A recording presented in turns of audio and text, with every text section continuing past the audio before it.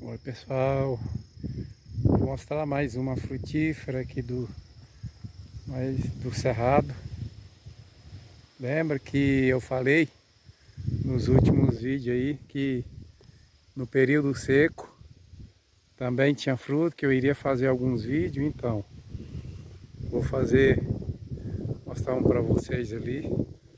Olha que beleza de planta, né? É uma planta de água, linda, linda. A ideia não era mostrar ela não, mas ela tá aqui chamando muita atenção. Olha ali a outra. Então, muita gente já conhece essa fruta, mas como é uma das minhas preferidas do cerrado, uma das que eu aprecio muito, não é só eu não. Isso aqui, quando amadurece, ó, tá vendo? Essa é a marmelada de areia, que alguns conhecem, né? Aqui, ó. Os passarinhos não deixam uma para você experimentar. Essa é um que você come se sobrar. E que é o certo, né? A gente só deveria coletar se sobrasse, né? E não chegar, sair pegando tudo. Olha aqui, ó. Todas que amadureceram já foram devoradas. Só sobra casca. Deixa eu ver se eu acho algum aqui com alguma polpa. Ixi, não é só os passarinhos não, ó, as formigas também, ó. Tá vendo? Antes mesmo de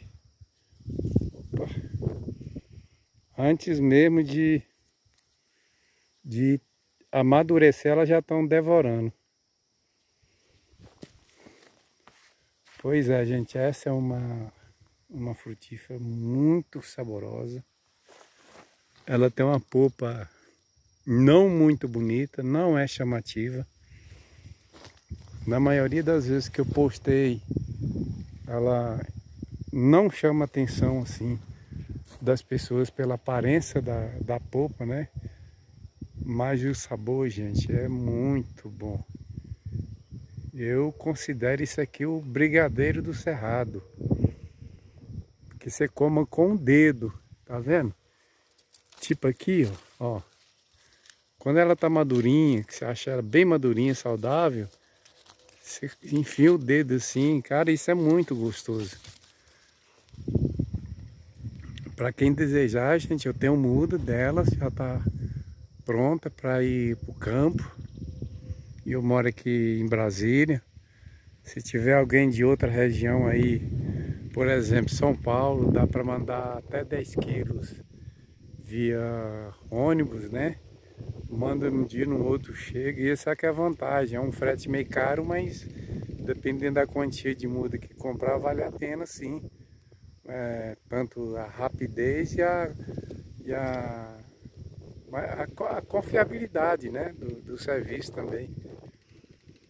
Aí se alguém desejar comprar as mudas, eu tenho. E se desejar a semente também eu consigo, beleza? Essa é a marmelada de areia.